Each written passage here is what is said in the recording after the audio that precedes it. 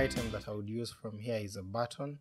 Now the button, I can call it a linkage button, and this allows me to use it like a normal button. I can put it and say this is going to link to Google,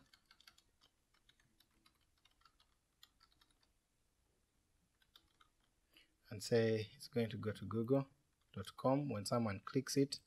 Now the button, I can also change the background color, say black or brown, give it a different text color. You see the accessibility item here is screaming and saying they don't have a good contrast, so I'll change that to black, or I can give it a sort of a gradient to make it look nice, and I'll change this to I'll leave that fine, and then I'll change this to white and then give it that feel. So this works out well, and I can now curve it more if I wanted into a peel.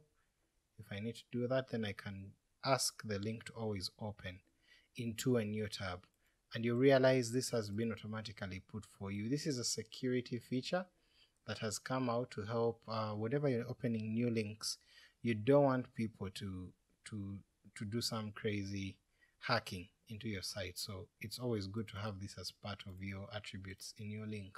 So this is automatically put for you by WordPress.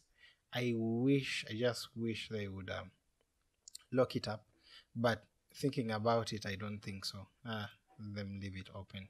And then you have, of course, you can always add a class to the button to have it there. And when you save this button and go to the front and reload, we have our button here, and then when we click it, of course it opens a broken page because we had a typo there, but you can see how it works. It opens a new page and it's there. Now we can decide to align this in the center, and it will work just fine in the center. So just reload this here. Of course now it's in the center.